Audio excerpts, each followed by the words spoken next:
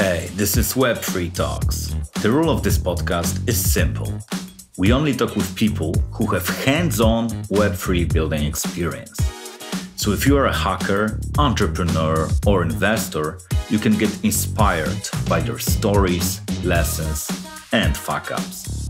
My name is Mac, and I'm hosting this pod. If you want to stay in touch, go to twitter.com/web3talks, click the link in the pinned tweet, and join our Discord community.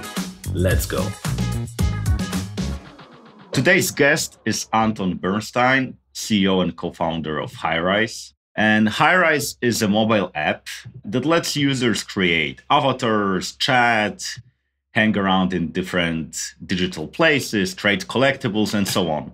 It's like in my words, it's like an isometric RPG game, but without like a main plot that you need to follow. And the app launched in 2014, and it was long before Metaverse word has been so popular. And since then, it got over 16 million downloads. And I'm not a big Metaverse fan, but I tried the app and I understood why people can get hooked. So we'll talk about it a lot. But before we go deeper into HighRise, Anton, could you tell us how did you get into Web3 world? Because as far as I understand, in 2014, you created this app without any NFT/crypto related ideas. Yeah, sure. So just quick background is in 2014, we started a company called PocketWorlds. In 2016, we launched HighRise. In 2020, we actually acquired another business called Everskies, which is also another avatar-based community. On HighRise, we have north of 2 million monthly active users, north of 20 million installs. On Everskies, we now have north of 4 million registered users and north of 1 million monthly active users. And both of them are very much social communities built around avatars, people connecting through avatars. They're kind of what we would consider to be at the intersection of social networking and gaming. And a lot of it is very heavily UGC. So a lot of the content that you see on HighRise and Everskies is created by the users. And especially a lot of the experiences are created by the users. In terms of Web3, I've personally been involved in blockchain since 2013. That's when I first bought Bitcoin. In 2018, we actually launched an NFT project. This was back when OpenSea was literally just starting out. So I was meeting with those guys in the Airbnb lobby to talk to them about how we can get on OpenSea and all this stuff. And this was obviously on Ethereum mainnet because that's really all there was at the time. And we realized then that the infrastructure and the technology was just too early. We did end up building the project. We actually ended up getting quite a bit of transaction volume on it, but it was totally on the side. And it wasn't part of HighRise and it wasn't part of Everskies. And so more recently, about a year and a half ago, that's when we started to really invest in building on Web3 because we started to see some interesting technologies out there like, new layer ones, some interesting layer 2 solutions. We ended up launching an NFT collection on Immutable X, which is a layer 2 solution on top of Ethereum, secured by Ethereum, a ZK rollup. Right now, we're working on Avalanche. We're building our own subnet that we call the HighRise blockchain. But all of that is to say the reason why I've been pretty excited about building in Web3 and the reason why we're building on Web3 now is because I think it's the right tool to build a digital economy. So we have a very active, very vibrant digital economy, both in HighRise and Everskies. Just in HighRise alone, we have about $100 million in annual transaction volume, transacted between our users and players. And that's all without leveraging the composable permissionless money infrastructure that blockchain enables. And so we're pretty excited to, if we can solve the UX questions, make it really easy for our users to be able to actually use blockchain, to be able to integrate this kind of composable permissionless money, because then essentially enables liquidity for our currency and for our token, which again, we already have a currency. It's called gold in HighRise. It's called stars in Everskies. But it is not exchange traded. It is not composable. It is not permissionless. People can't build applications on top of it, et cetera. And so, I do believe that if you have a digital economy, then the right tool for the job is on-chain data. So that's kind of why we decided to get into it about a year and a half ago. Yeah, that's why, although I'm very reluctant to talk about Metaverse projects here, because most of them are very shallow, there's a lot of marketing, but there are no users at all. But in your case, I see like it's the other way around. Like you already have millions of users, the numbers that many metaverse projects would kill for. And you do this transition now, like you do it like the right way, I guess. And, I use the app. I actually downloaded the app. I made my avatar. I walk around because that's what I do with every guest. I want to try the product to have some deeper understanding. And like, I get intrigued about it because first of all, like I don't care about like my digital avatars, but when I created it, I already like was, oh yeah, that's my avatar. And so I already got hooked. Like I felt this sense of ownership. And I talked with some people that like you don't know whether they are girls or boys or like men or women because like you have no idea these are just avatars. But I got into some conversations. I went to some club and so on. And I was intrigued because I was wondering, like, who's the target audience for that? I felt that most people there were younger than me, I guess around 20, maybe younger, but I'm not sure. Because I've heard some people talking about parents' credit cards to, to buy some stuff online. But I'm wondering, like, who's like the typical user of both of these apps? Yeah. So when it comes to high rise, our average age is 20 and 70 to 75% of our audience is female. It's Mm-hmm. very global. About 20 to 25% is in the US, but we have big communities in really all over the world: Brazil, Russia, Ukraine, the Middle East. We're one of the top apps in Qatar and Saudi Arabia. Of course, all the English speaking countries like Australia, UK, etc. But yeah, it tends to be a female who's around 20. Maybe she's aged out of Roblox. So maybe Roblox is too young for her now. Maybe she's looking for a place where she can be really expressive and really creative while still being very, very social. Maybe she's really interested in collectability. So she loves to collect toys or she loves to collect clothing. Fashion is a really big orientation for high rise. Or maybe she likes to play games and kind of is interested in playing some games that are deeply social by design. So our games are very, very social. They're real time. Mm-hmm. So usually there's somebody who's hosting the game. They're hosting an experience. So for example, a game might be a pageant where somebody says dress in red and then everybody dresses in red and then they give the winner some sort of prize. Usually it's a currency. Usually it's our gold. Mm-hmm. Once we start introducing our token, then we think or hope that they'll start giving the token as the prize. As we add more mechanics there, Mm-hmm. there will be more mechanics in which you can earn the token Mm-hmm. from other community members. Everskies is a little bit younger. Everskies is more teenage.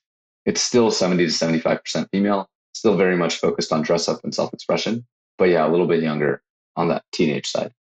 Yeah, so like if you merge this metaverse of yours with classic crypto metaverse, I guess you would have like 50-50% men and women because, it will even out. So like, I was wondering because I remember that in 2002, so it was like 20 years ago, I visited my friend who was internet geek. And, we sat in front of this like big gray CRT monitor and he has shown me some avatar chat.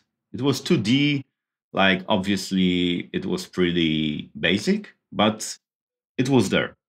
It's not a new idea. It was there, but it didn't really catch on. Like, most people moved to IRC or like classic chat rooms back then. And I'm wondering, what do you think have changed since then? Why do you think right now people might really get into this idea of avatar chats? Yeah. First of all, I think it goes beyond avatar chat. It's more about interactive and immersive environments and experiences. So right now, if you think about kind of a static chat room or a static chat environment, it's literally just two people kind of communicating back and forth. There aren't many dimensions or many vectors by which you can express yourself or, actually connect or talk to someone. I also remember that in the mid to late 2000s, virtual worlds were a rage, right? I don't know if you remember Second Life, but kind of in the mid 2000s, Second Life was really in the popular consciousness. Mm-hmm. Everyone was talking about it and actually really reminds me of Sandbox today. Second Life actually had a lot more users than Sandbox does and was never as valuable as Sandbox. But, I went to Gotham Hall for NFT NYC where Sandbox had a 3-day event and they were highlighting all of their partnerships. And I was talking to somebody and he was like, yeah, I'm pretty sure Sandbox is really going to succeed because look at all the partnerships that they have. And I was just thinking about Second Life and like how Gap was opening stores in Second Life and Ferrari was opening dealerships in Second Life. Mm-hmm. And it's like, it still ended up being a niche and it still ended up kind of being something that is still a very good business. Actually, I think Second Life does something like 50 million a year in revenue or so to this day, but it's still a small business, right? It never grew to the scale that people had hoped that it would be, like Facebook level, hundreds of millions of users, et cetera. And so I think one, gaming has become a lot more ubiquitous. I don't think that in the mid to late 2000s even, we would have believed if somebody told you that Fortnite could have existed, this game that, hundreds of millions of people ended up playing, that was a battle royale, that was a first person shooter. I don't think most people would have believed you. I think gaming just wasn't that big, and people don't remember that. But that's true. Gaming has grown at like a 10% a year clip for 20 years. That's massive growth. So that's, I think, one. Two is, I think people are growing up gaming a lot more and with a lot more accessibility. Roblox, I think, has actually played a big role in this, and Minecraft, both of them. And so people have gotten a little bit habituated to that user experience, a more immersive, more interactive world. Like, especially if you look at people, again, HighRise, average age 20, we have a lot of people between the ages of 20 and 30 who are looking to kind of interact and express themselves that way. And then the third piece, I think, and this speaks more to our strategy around how we're growing HighRise and HighRise World. So the way that I think about it is platforms like Second Life, like Sandbox, like Rec Room, like Roblox, et cetera.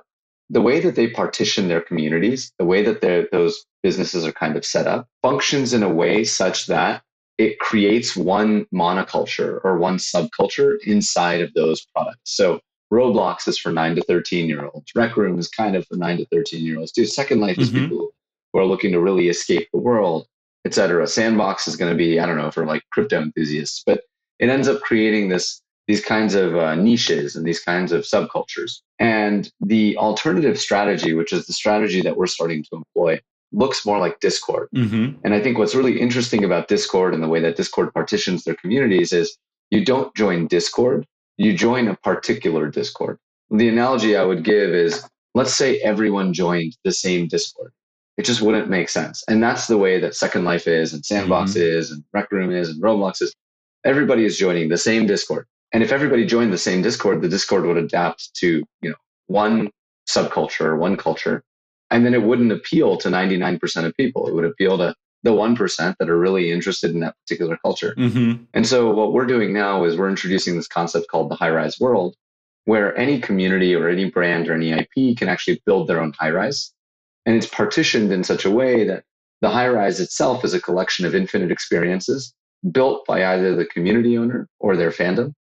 And that's where they interact with this particular community. And so when we think about getting from 3 million monthly active users, which is where we are now if you include HighRise and Everskies, to 300 million monthly active users or 3 billion monthly active users, I think that the way to do that is this kind of partitioned Discord approach, where every community that is interested in building something more interactive, more virtual, can actually launch their own HighRise. It makes perfect sense to me, as I'm a big fan of Andrew Chan's cold start problem. He repeats, like, start with atomic networks, like small, as you said, like subcultures that you can just connect after that. But you need people who have a lot in common so that it can grow faster. So I think it makes perfect sense. Yeah, so that it can grow faster, and also so that the people who don't have something in common don't end up quitting. They have an option to exit. And just like choose the place that they like. Yeah, exactly. Because I think our HighRise, for example, so we're rebranding our HighRise to what we call HighRise 101, which is just another HighRise in the HighRise world. I don't think it would be appealing to you. I don't think it's a place where you would maybe spend a lot of time. But, I'm wearing a Doodles shirt right now. Maybe Doodles has a HighRise, and maybe that's a place that's appealing to you. Maybe the events that they throw, the AMAs that they throw, the games that maybe they construct or their fandom constructs, maybe that would be appealing to you. Or maybe there's some other community that you would want to be a part of that is not necessarily our community, which is so focused on dress up and so focused on kind of creativity and self-expression, mostly for girls. Okay. And right now, as you said, you have over 2 million monthly active users. And I'm wondering, how have you acquired the first ones? Because chat is basically chicken egg problem. Like, you need people to bring more people in. So I'm wondering, how have you done it? So we were bootstrapped for the first 5 years of our company. We did end up raising about $10 million. We went through YC. We did some stuff there. And we actually haven't spent any of it because we've been profitable this whole time. But we were bootstrapped for the first 5. And that means we did a lot of struggling. We were like a 4-person company for, I don't know, 4 years. We ended up launching 2 products in the beginning. So we started the company in about 2014. We launched this product called Pockets in 2014, 2015, another one called Harvest Crossing in 2015 or so. Both of them were MMOs on mobile because our core thesis was we should bring multiplayer gaming and multiplayer social kind of game-like experiences to mobile because that's the new platform. If you remember, the iPhone came out in 2009. So 2010, 2011 was when people were starting to kind of innovate and build on mobile. And even 2012, 2013, 2014, there weren't really multiplayer games on mobile. Not a ton of social networking. Instagram was just taking off. And so that's where we started to explore. The first 2 products we launched, Pockets and Harvest Crossing, we acquired users for them directly. So we ran paid ads on Facebook to try to attract users. What we discovered actually with Pockets was the metrics actually weren't that bad. We actually had reasonably strong day 1, day 7, day 30 retention. And we just thought it wasn't very good. We thought we could do better. And so we ended up shutting Pockets down, launching Harvest Crossing, which was a farming genre MMO. Again, we did some paid acquisition to try to drive traffic to Harvest Crossing and realized that actually the Pockets metrics were pretty good because the Harvest Crossing metrics were terrible. And so we quickly shut down Harvest Crossing. And then we launched HighRise, which was the next evolution of Pockets. It had a different avatar system and it was a lot more focused on UGC. So whereas Pockets was more of a world that we constructed, HighRise was much more focused on a world that our users construct, giving them the tools to be able to build that world. And when we launched in 2016, Roblox actually wasn't really on the map yet. I'm not even sure that I had tried out or played Roblox at that time. Maybe I did, just because I'm always surveying the landscape. But certainly it wasn't massively popular like it is today, or at least massively known, although it was consistently growing. And so we launched HighRise, and then the first 100,000 users, we ran paid acquisition to drive those users to join HighRise. What we ended up seeing was that our retention is kind of interesting, and I think this is the case with many subcultures, like subculture type products, is we have a big top funnel. It's actually quite easy for us to attract users at the top funnel. And then many of them end up churning. Many of them end up not retaining. But the ones that do, the 5 to 10% that end up retaining for a very, very long time because they find their community, they find their people, they find their friends, and they end up sticking around for a very long time. And they end up kind of participating in our economy and purchasing and actually driving a lot of lifetime value for the product over a long period of time. And so one lesson that I kind of learned there is, what's really, really important is, does your retention curve flatten out, or does it, is it kind of vertical? Does it go to 0? And as long as it flattens out, you can build a sustainable business out of 1% retention, 5% retention, 30% retention. All of those can support sustainable businesses, obviously depending on how much your customers spend. But as long as the curve doesn't go to 0, or it goes to 0 over a 4-year time horizon, then you have a sustainable business. And this was really contrary, especially at the time, to what people were saying. Everyone was saying, oh, you got to hit day 30, 10%, 15% retention in order to build a sustainable business. And that's just not the advice that I would give to founders. The advice I would give to founders is, what does your slope look like? Is your day 14 over day 7 or day 30 over day 7? Is that close to 1? Because if you can get that number close to 1, then all of a sudden your retention slope can extend for a really, really long time. And as long as it can extend for a really long time and those customers continue to spend money with you, you can build a really sustainable business. Mm-hmm. So that's what we saw with HighRise. We saw that the slope was, even though it kind of dropped precipitously in the beginning, then it really flattened out and people really stuck around. And so today, 2022, we have tons of users from 2016, 2017 who are still, very much engaged in the app. They're popular in the app. They have followers because we have a news feed. They've kind of built a following, built an audience, and they've kind of built a presence there. So anyway, that was just kind of like a bit of advice for any builders who are listening. Yeah, it's very interesting because it's counterintuitive. As you said, like this, most people think you need to have like 10, 15% retention, and it turns out you don't. And as your business is profitable, just like unlike most of the apps, I think it's worth to listen to what you have said. But I'm wondering, have you managed to find out who were these 5% of users that stuck? Yeah, we have a pretty good idea of who they are. Just in terms of like personality and character profile. We actually used a third-party tool to do like psychographic analysis on our users, on our audiences. We get a lot of data from them. We're also very close to our users. In fact, our company today, we're about 90 people, almost 100 people. I think about 10% of our company is actually former users. So it's people who, in fact, our head of product was a former user. I think three people in live ops come from the community, one or two people from QA, one or two people from support. We have a few artists. Our community also designs content for the app. And so we actually learn a lot by hiring from our community. Mm-hmm. And so that's been like a really effective way for us to build for our community. And so yeah, we've kind of learned a lot about them. And like I said, it's usually women. It's not necessarily people in like the biggest cities, right? It's people maybe out in the suburbs or kind of like out there a little bit. It's people who they're not necessarily looking for a pure escape. We have a newsfeed. A lot of people post their photos of themselves, who they are, but they are looking for an alternative social network that is not their real life network, right? They're looking for pseudo anonymity. They're not looking for pure anonymity, and they're not looking for kind of like to get connected to all their, high school friends or whatever, or college friends. But they are looking for this kind of pseudo anonymous place, and they're really into dress up, really into self-expression, and really into collecting virtual goods, collecting virtual content.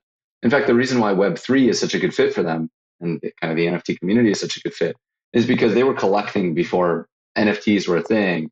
And when we first launched NFTs and Web3 into our community, we got a bit of pushback, right? A lot of, I think, artists and gamers tend to push back on NFTs, at least used to. I'm hearing less and less of that now, but at the time, there was a big pushback.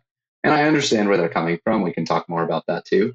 But I will say one of my messages to them that I think resonated was, look, you guys are pioneers in this space. You've been collecting digital goods before Post Malone decided to get a Bored Ape or Jimmy Kimmel decided to get a Bored Ape. You guys have been doing this for forever. You've appreciated the value, despite the fact that maybe people around you, like your family or friends, are like, why are you buying this, quote unquote, stupid digital shirt? And it's like, well, because I appreciate the value that this shirt gives me. Maybe it gives me status in this world. I spend time in this world. This is where I have friends. There's all these reasons why you might want to present yourself in a certain way or present your status in a certain way in digital space. I would say NFTs, they allow you to present that status across the entire internet because it's open and permissionless. So, I can get this Doodles NFT and put it as my Twitter profile, blah, blah, blah. It's kind of your status across the entire internet. Mm-hmm. For our users, there's a lot of status games that they're playing inside of HighRise. And so inside of HighRise, if you have those assets, they mean something. Increasingly, now that we have been integrating NFTs and have been integrating blockchain, those HighRise assets are starting to mean something both inside HighRise and outside HighRise, kind of like expanding your status a little bit. It's very interesting to listen to that. I really like the way that you shown your users why NFTs might be a good fit for them, because that's what you said. And like the impression I got when I started learning about HighRise, because I haven't heard about it before, that you've done many things that Web3 projects now want to do, but you've done them before without blockchain, of course. But like you've done it and your POC says, okay, it works. Maybe not for like 3 billion users yet, but at least for a few million. And it's enough. It's enough to just, expand and invest into that. I'll tell you one thing that's really interesting. So in November, we launched this NFT collection called the HighRise Creature Club on Immutable X. It is a collection of 11,111 outfits that look like creatures. You can wear the individual traits, or you can wear the entire outfit in HighRise. So you buy them through the web portal. We use the Launchpad, so you buy them through the Launchpad. You connect your MetaMask on our website, highrise.game, and then that is then displayed in our application, the HighRise iOS app or Android app. And actually, we're launching a web app next month. And the sale did really well. We sold out in 30 seconds. We did about 2 to 3 million in primary sales, about almost 10 million in secondary sales, just on that 11,111 collection. We're a top 5 collection on Immutable X. And I'll say our users are actually going through quite a bit of UX hurdles to continue to buy, sell, trade these creatures, because to use Immutable X, you need to have MetaMask, then you need to be able to bridge over, create an Immutable X wallet, then bridge your ETH over to Immutable X, and then use a third-party exchange like Token Trove or the Immutable X marketplace to buy and sell the creatures. And yet our users are doing it, right? So they're going over kind of these massive UX hurdles to go and participate in the economy of the High-Rise Future Club. And so what happens when we launch our Avalanche subnet, where the gas token is actually our token, and we provide the marketplace, and we give you a wallet so that you don't need to set up MetaMask. And we kind of solve all of your UX questions and UX problems. We give you the fiat on ramp with like MoonPay or Ramp. And all of a sudden, all you have to do is make a Highrise account and you can buy, sell, trade the creatures or any other NFTs that we launch using our marketplace with very little hurdles in the way. I would expect transaction volume to be significantly higher.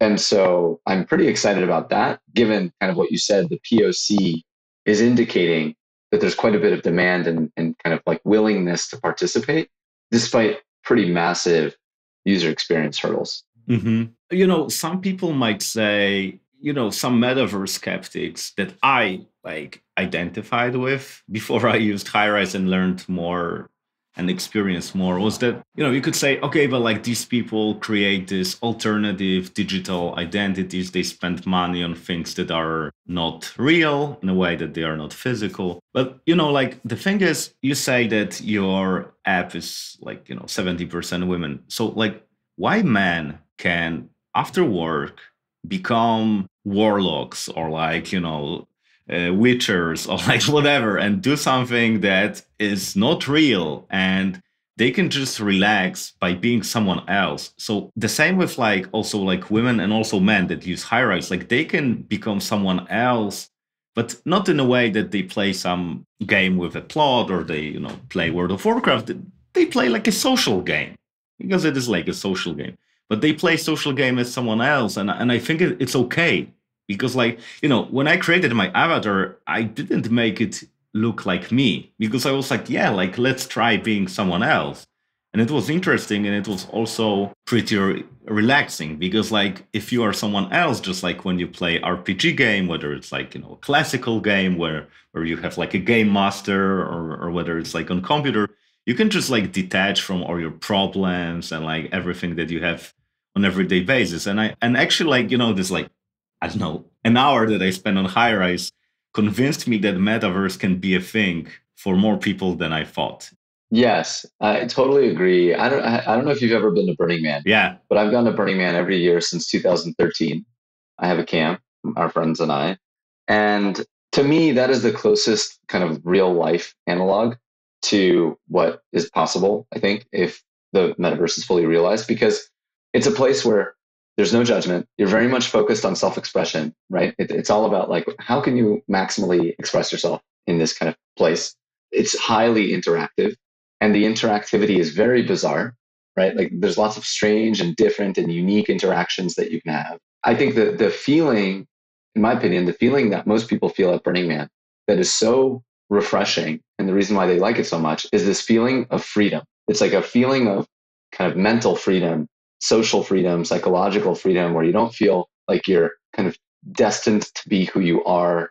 You don't feel like pressured to be a certain way by society or whatever. And so kind of in virtual space, you can be who you want. You can experiment. You can be creative. You don't have to be kind of like shackled by maybe your genetics or by what your parents think of you or whatever. And so I think that is a very liberating experience. I think some virtual spaces can develop a toxic culture. I will say that. And I think it's important to be cognizant and aware of that and try to mitigate that to the degree that's possible. We actually have a 20-person support and trust and safety team focused on kind of ensuring that our spaces are safe, things like that. And I think kind of to my point earlier, I think different spaces will just have different cultures. And you need to partition the kind of the metaverse or the metaverse space in such a way that you can support those many different cultures instead of everyone feeling pressured to be kind of one way. Then it starts to become a lot more like real life. You got to like follow the rules of society. So yeah, I mean, I think it's a really important thing. Adding to your thing about Burning Man, like for people who haven't participated, like some people even invented their new names, like playa names. So you can literally become someone else. And, I'm wondering, like, how have you solved one of the biggest engagement problems, which is making user-generated content? Because, I know that you have like lots of user-generated content there, and most of the transactions are based on that. So I'm wondering, like, how have you made it happen? So there's actually two different approaches between HighRise and Everskies today. I'll start with HighRise. HighRise, the content is actually produced by our artists mostly. We have 20 artists almost in-house, and they produce most of the content. That being said, there are two things that happen on HighRise and a few that we're evolving to focus more and more on UGC. So one is at least once a month, sometimes more, we run what we call a user design contest. And we have our own tooling that we have built where people submit ideas, submit drawings, etc. And then other people end up voting on them. We have a whole kind of like multi-phase process. The winners end up getting selected. And then our artists produce the content. So you could literally sketch something on the back of a napkin and have it be produced in HighRise. And then you end up winning a prize that's in-game. So you end up winning in-game currency and you end up winning some in-game items. If you win that contest several times, then you get up enrolled into what we call the HighRise Brands program, which means you have direct access to our artists. You produce content maybe once a month, something like that. Maybe you're kind of, you know how to produce content a little bit better. We give you a bunch of resources and training and materials to learn how to produce really kind of relevant art for HighRise. And then when we release your content, we give you a rev share. And right now, our HighRise Brands artists, they make about $5,000 a collection, which is pretty good. It's like 2 to 3 weeks of part-time work for somebody to make some money. But we want to increase that number a lot. And Web3 actually plays a big role in that once we start kind of integrating both NFTs and our tokens for payment methods. And by the way, the experiences themselves, like the rooms and the environments, like where people hang out, 99.9% of that is user generated. We just do occasional events. We run events every week. There's a custom room for that. But otherwise, it's pretty much all user generated. In Everskies, we actually don't even have an art team. The Everskies team is actually pretty small. And all of the content, every single piece of content is designed by users. And they all make revenue from releasing that content and other people buying them. And so we have almost 300,000 items now on Everskies. They're produced by our users. And Everskies only launched a year and a half, maybe almost 2 years ago. I think about a year and a half ago. And yet it's growing so fast. I think we just broke 175,000 daily active users. We're going to hit 200,000 daily active users very, very soon. Mm-hmm. And yeah, I think I attribute a lot of that actually to the UGC. Because our users are creating all the content, the top content is really, really good. It's really, really appealing. And so if you just go to like Pinterest.com and you search virtual dress up or virtual fashion, Everskies will actually be most of the content. Or if you go to TikTok and look up Everskies, you'll see it's extremely popular. Mm-hmm. And a lot of that is just because, in general, users know what they want. And the top 0.1% of users are usually extremely talented and produce really good content. So we're leaning more and more heavily into being a platform where our users create the vast majority of the content. And on HighRise, we're actually building out a whole separate map editor and a whole separate avatar editor where our users can create all the content and we'll just help them release it, help them merchandise it, and kind of get it sold. It adds this, new use case. Like whenever I'm a user and I think I'm talented or I might put a lot of hard work into that, like you can become someone in this world. Like, people can just use your stuff. And I think it's very rewarding. Like even if we put aside the financial rewards, like it's like it gives you some status and you become like a person. Like you're like a fashion designer, Yeah. Totally. It's both. I have a friend who she makes content for Second Life primarily, but has also been getting into some other worlds. She has become very financially independent because of the content she produces. I mean, she makes millions of dollars a year. It's incredible. And this is all provided by the fact that this platform exists and shares quite a bit of rev share with the creators. And that's definitely what we aspire to be for both HighRise and Everskies. We want people to be able to make a living, have a business, have a small business where they can sell that content. And I think what's really special about doing that in virtual space is there's no middleman between the customer, except us. There's no middleman between the customer and the end user. And so you end up getting kind of this direct wealth redistribution. Because when I think about like a pair of Nikes, right? Like the factory worker who's making the Nikes in the Philippines or Cambodia or wherever they make their content, they're making very, very little, dollars. And most of the revenue actually goes to the transportation and the brand and the retailer and the merchandiser and all this stuff, right? And so in digital space, you don't have any of that. You just have the creator and you have the consumer and then you have the platform. We're the platform. We are trying to take less and less over time. And we're trying to get as much revenue to the creator as possible. And then, so in the ideal, maybe you have people in Brazil or in Venezuela or in the Philippines or in Cambodia who are able to produce that content. and actually be able to make like meaningful revenue. Like I said, $5,000 a collection that can change their life. I think that's, I am much more interested in that world of wealth distribution than in the Axie Infinity. I'm a seed investor, by the way, in Sky Mavis, but I'm more interested in that, like creator to consumer connection and liquidity of the currency that they get, than in the play to earn kind of Ponzi-nomic, play the game, get money to play the game kind of dynamic. Yeah, makes perfect sense to me. And I'm wondering, like, how do you make money? Like, is it like users buy this gold and they need this, like with US dollars, and they use this gold to buy items, or like, how does it work? That's right. So right now, we did about 30 million in revenue last year as a company, and pretty much all of it came from virtual goods sales. So people buy our currency, they buy gold or they buy stars in Everskies, gold in HighRise, and then they spend the gold in our world. There's lots of different ways to potentially spend it. You could buy clothing directly from us. You could buy clothing from other users where we take a 10 to 30% fee, depending on how you end up buying it. There's like lots of consumables. You can pay for voice chat. The reason why we charge for voice chat, by the way, is to prevent toxicity. There's lots of different like kind of consumable mechanisms by which you can spend gold. But in general, you buy gold from us. It's like you have a little wallet now with gold, and then you spend it over time. And then when you run out of gold, kind of buy some more. This will change with Web3.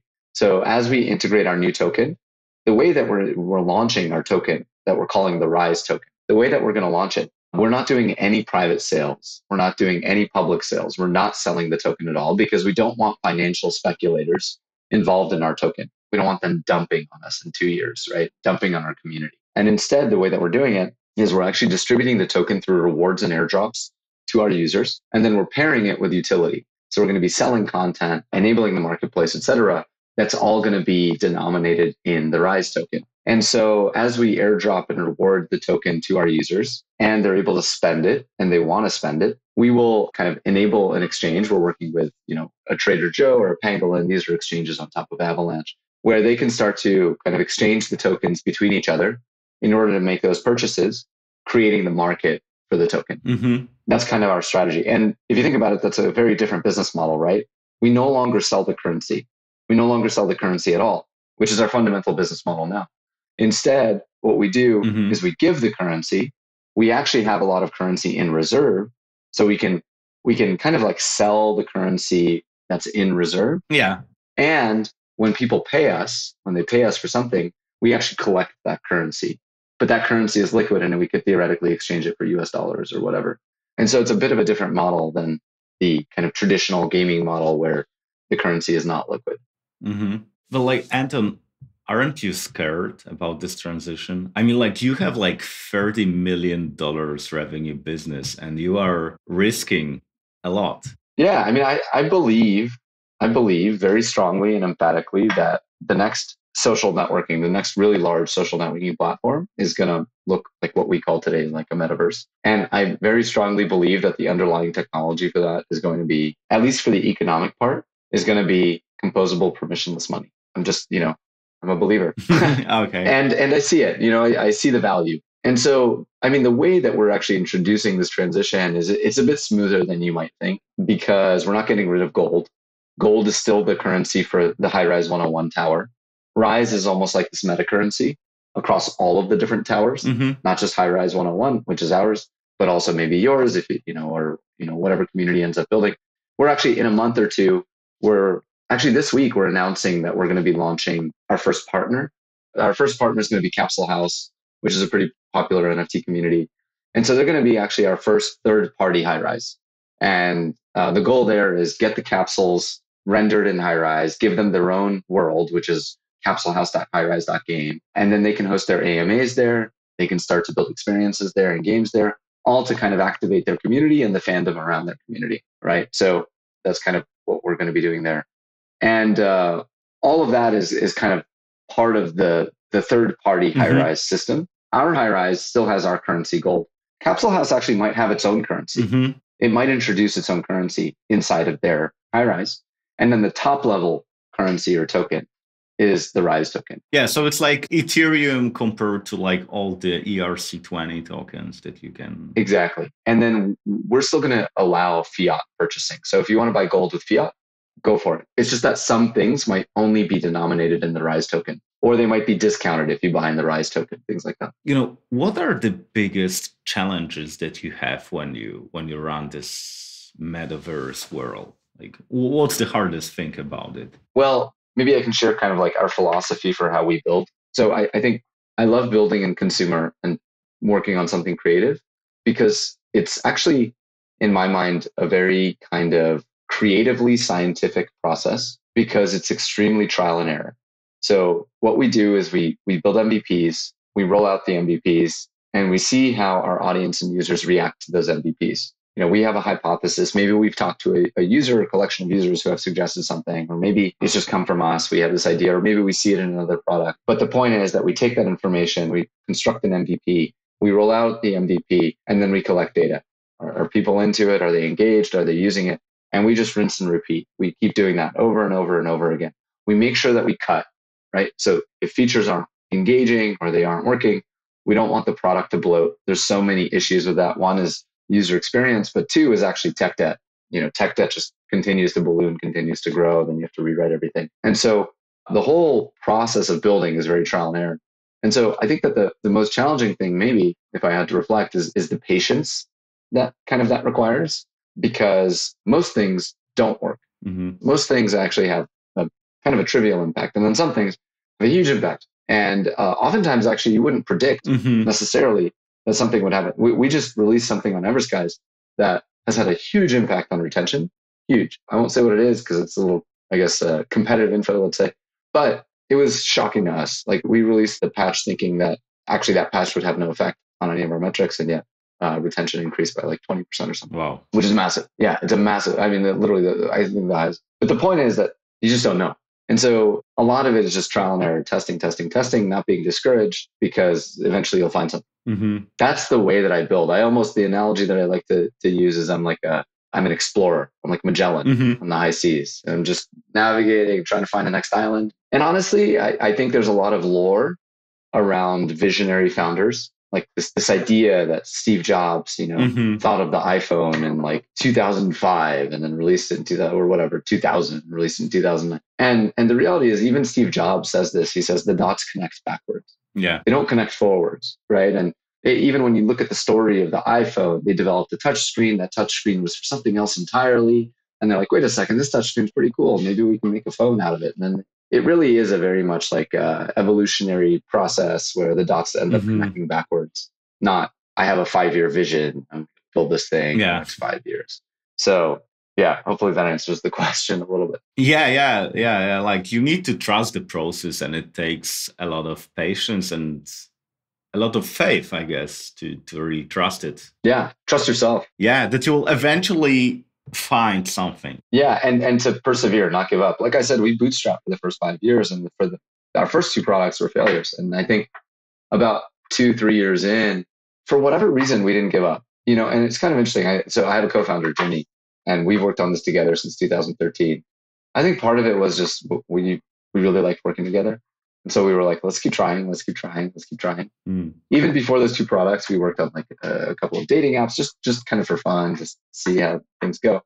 And I think a lot of it is having the right people on the journey with you, because the process itself should be really fun, kind of should be exciting. I mean, it's stressful too, and it's hard, and especially when it's not working and you're not making it. But nonetheless, we just kind of kept trying.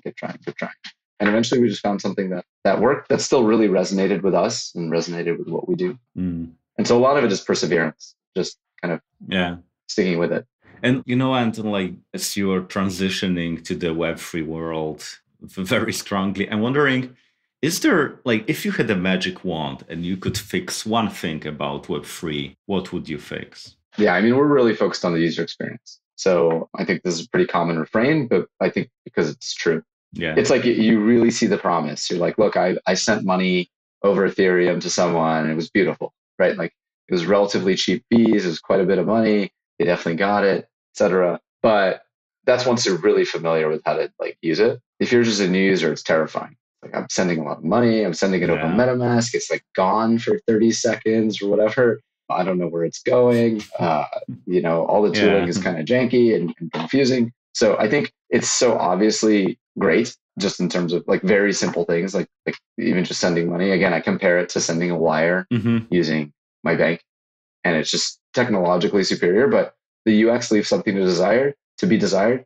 And honestly, I mean, I do believe in this idea that blockchain itself, the thing that underpins it, needs to be decentralized. But I'm not confident that all of the tooling around it needs to be decentralized. If you have banking rails, if you have payment systems, I have no issues with, a centralized bank existing on top of, Ethereum rails, so that when I send money to you, that money is actually insured. If it's sent to the wrong address, the centralized actor, the centralized bank can either maybe even reverse the transaction, but can at least ensure the transaction. I'm actually comfortable with all of that as long as the underlying architecture is decentralized. And so I think actually a lot of the UX problems will be solved as a lot of centralized tooling is built on top of this decentralized infrastructure. And I know that might be a little bit antithetical to how some people think about it, but they're like, not your keys, not your money, et cetera, et cetera. But I do think for it to get mass adoption, you need a lot of that UX and that security stuff to be solved. And I think that gets solved by a more centralized layer that sits on top of the decentralized layer. The one caveat to that I'll give is like Celsius, where you have a centralized layer that is just doing nefarious things. They're doing things that they shouldn't be doing. And once you have a centralized layer, they need to be regulated and so on and so forth. But ideally a centralized but transparent layer. That's probably not going to happen. So instead, you'll probably have a centralized and regulated layer. Yeah, and Anton, you've watched blockchain space for the last almost 10 years. What have been the most mind-blowing Web3 projects that you have seen so far? Something that, intrigued you or just was so creative. Maybe it didn't make sense, it wasn't useful, but it was so creative that, got you hooked. Yeah, this one might be a little obvious and cliche, but I thought Uniswap was incredible when I saw it. It's so simple, this concept of an automated market maker, but it's so powerful to be able to basically, I don't know, democratize or whatever you might call it, market making. It's basically UGC for liquidity pairs. And to me, that's incredible because once everything is liquid to everything else, because you have this UGC platform where anyone can provide liquidity, all of a sudden you don't really care what asset you hold because every asset is completely liquid. And so you're like, why would I hold dollars when I can hold this thing that is completely liquid to dollars as long as the volatility is similar? And then now the question that I'm making is do I hold this thing because I care about its volatility or what, my kind of potential thinking about price appreciation. But the point is that it's completely liquid. I can always exchange it, super easy to exchange. And platforms like Uniswap are incredible. When I first saw it, maybe I didn't really fully understand it, but then very quickly I was like, wow, this is one of the most powerful tools ever. And it can only exist because blockchain is composable and permissionless. All of the assets on it are composable and permissionless. And so, yeah, I thought that was really impressive. I'm a seed investor in Sky Mavis. So I invested in Sky Mavis. They're the company that makes Axie Infinity and the Ronin sidechain or blockchain. I invested in them before they moved Axie over to Ronin. And so they were very small. The good old times. Yeah, exactly. Very small. They didn't, Axie was not that popular. And I was blown away when they switched over to Ronin and the thing just turned on, right? Everyone wanted to get into Axie. Everyone wanted to buy an Axie. Everyone wanted to make SLP. And it was crazy to see. And then what I was really intrigued by and impressed by was the manager-scholar relationship. This idea that because you have NFTs that actually cost money and a lot of people can't afford them, but, it's a way for people to get in and maybe make some play to earn money. People would rent out their Axies to scholars. So I actually did that for a little while just out of curiosity. I had 3 Axies. I rented them out to some scholars. And it was crazy, first of all, the demand. So I posted in the Axie Infinity Discord. I said, are there any scholars who want to play with my... And I got 500 messages in Discord in 5 seconds. It was crazy, the demand. Obviously, none of this was sustainable. Obviously, it was all very Ponzi-like. It was all this idea of people coming in to buy the Axies in order to get the SLP. And then eventually you run out of users, all that stuff. That's all very, very true. But nonetheless, the phenomenon was insane to watch because it was so big and so fast and so impressive. And by the way, the guys over at Axie had no idea that it would blow up to be this big. They were just doing something that they thought was interesting. So I thought that was a really cool project to see also. Yeah. And how would you fix Axie to make it more sustainable? If you can say it as an angel investor, I'm not sure. Like, yeah, I mean, I think they're working on it, right? But the reality is just, a more engaging game that is fun for the game and not just for making SLP. mm-hmm. I think the narrative just kind of got away from the product, and the narrative became all about earning, like earning Mm-hmm. sustainable living, etc. But that's not what games are really about or meant to be about. And unless, again, like there's creators on it, and the creators should be earning. Like there's a group of creators who are creating the games, like on Roblox, like on HighRise, etc. But that's going to be a really, really small percentage of users, Mm-hmm. like by design. It's not going to be everyone. And so I think the narrative just kind of got away from them.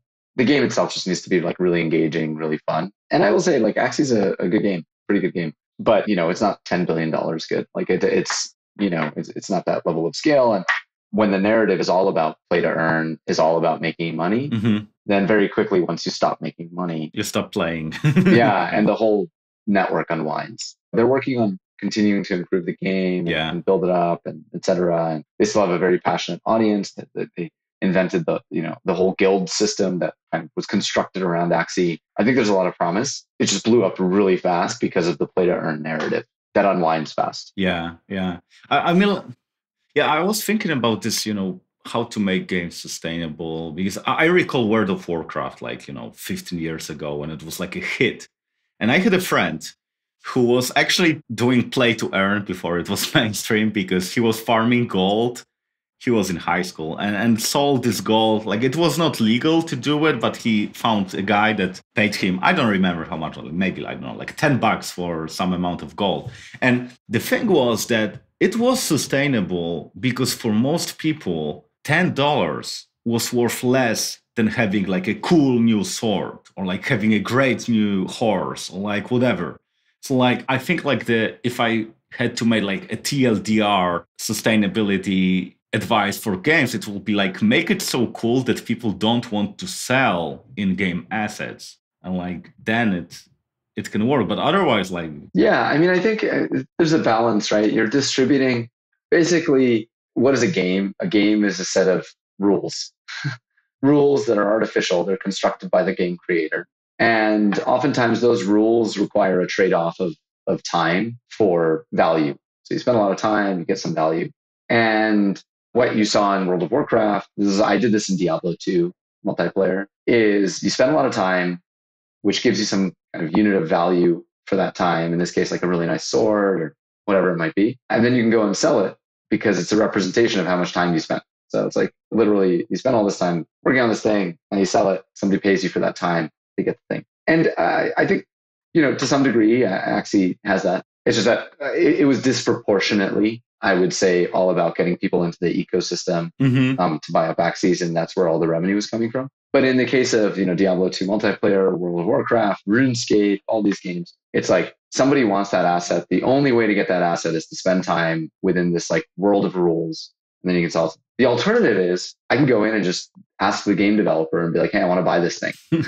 And then the game developer sells it to you, right? And that's more like, pay to win. And for the game developer, I would say it's a balance, right? How much can they grow their community by making many, many things that require lots of time so that the community has a marketplace where people are trading time for, value or assets? And how much of it is the developer is just like, yeah, just buy this thing from me? Because you could either spend a lot of time on it, or you could just buy it from me, the developer, and I'll sell it to you for $10. And the developer actually makes pure profit on that. They make all of the margin on that. Versus if they let like this working class develop, right? The working class develops, and then they maybe take 10% of whatever the working class ends up doing. And the trade-off for the developer is thinking about how big will my network be if I have a massive working class, who are kind of creating the content and then selling it to the people who are willing to buy it, versus how much revenue will I make if I just kind of sell it directly. And I believe I'm much more excited about the idea of creating the consumer creator kind of economy and having like a large working class, things like that, for trading time for value that they give to the users. I think that you build a much bigger network that way. And I actually think that the value comes from the size of the network much more than the revenue necessarily that you could earn. But I would say that's a lot of the math that developers have to do. Okay, thanks, Anton. Like, I have two last questions before we finish. Like, the first one is, who do you think might be a good fit for the conversation that we had? Someone who's a builder in Web3 space and already have some traction so they can share their experiences. I mean, I would say the folks at Immutable have done a really cool job because they have both built the blockchain working with Starknet, and they have Gods Unchained and Guild of Guardians coming out. So they kind of like see both perspectives and working with like big game developers. So it'd be someone like a Robbie. I would say, I don't know if you know Mini Royale, but they're a game on Solana. They're a game on Solana that's done quite well. And they're like a first person shooter that's web based, where they sell a lot of the virtual goods on Solana. They've kind of been not so under the radar, but they've done a really good job of kind of building up their game, their product. Yeah, so maybe those two would be interesting. Yeah, I feel like Solana gaming is growing very fast in the last few months. It does seem to be growing a lot. Well, Stepin has been the big driver there. Yeah, I had Yon Wrong, like the co-founder of Stepin, on the podcast. Like, okay, yeah, because I was like an early adopter. Like, I really believed that they will transition from this Ponzinomics to a more sustainable model, but they haven't managed to do it so far, unfortunately. I think it's really, really hard. Yeah. Especially when you grow so fast and you're so big. I mean, how do you create, whatever they were, $10 billion worth of value in like 6 months through, I don't know, brand activations or advertising or however they were going to build a sustainable model? It's impossibly hard, in my opinion. Yeah, it's super hard. And I've been making like at the high point, I've been making like $500 a day by walking. Now I earn like, I don't know, like maybe $10 a day by walking, but I still walk. I still walk every day. So like it worked. Yeah. At some point it worked. Yeah. So because I got into this habit for so long that I just cannot just stop walking. So like that's really cool.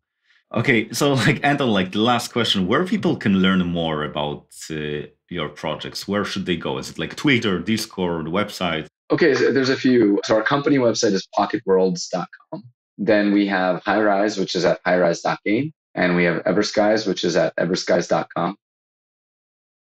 On Twitter, we're PocketWorlds, HighRise app, and Everskies. I'm personally on Twitter as Anton Bur, manton.eth is my name.